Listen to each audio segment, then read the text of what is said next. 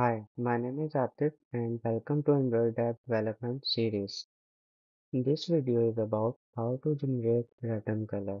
I will do it by clicking the button. Whenever button is clicked, it will generate random color. You may do it according to your need. For example, to show background or a specific UI view of each list item with different random color. Let's start implementing. Open Android Studio. Click New Project, select Empty Views Activity, click Next, type any name of the project you want, and make sure to choose language Kotlin. Select minimum SDK version and click Finish. Okay, our project is now created. First of all, we will design a simple UI.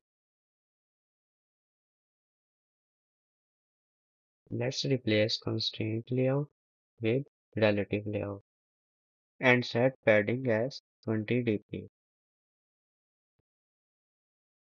Now remove the constraints related to constraints layout because we have used relative layout. We need that text view to show title of the app. Now change the text as random color generator. Do the text view in center horizontal and give a little margin from top, for example 10 dp. Now choose style headline medium. To show the randomly generated color, we need to create a UI view that is view, give it height and width to 50 dp and assign a unique ID to that view so that we can access that view inside related activity class. Let's say it generated color view. Now make that UI view in center of the screen and give a temporary color. I am assigning gray color. You may do it any. Now we need to create a button to generate random color. Set width, match parent, and height wrap content, and assign a unique ID so that we can access that button inside our related activity class. Let's say generate color button. Now set the text, generate random color. Now we need to place that button in bottom of the screen and you may also give minimum height 60 dp. Our UI is now completed. Now it's time to start coding. Open main activity class. First of all, we will declare our UI views on class level so that we can access them in whole class. Private let init var generated color view that is of type view. Now we need to initialize that UI view in on create function generated color view equal to find view by id r dot id dot generated color view. Now let's declare our button private let init var generate color button that is of type material button. Now initialize it in on create function. Generate color button equal to find view by id r dot id dot generate color button. There is a typo in generate color button. Let's fix it in XML file. We have not typed n. Now it seems fine. So far we have done declaring and initializing UI views. Now we need to set click listener on generate color button.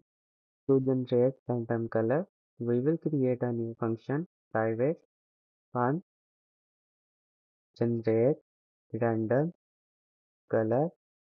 We have set our UI views and function private since we don't need to access them outside of that class.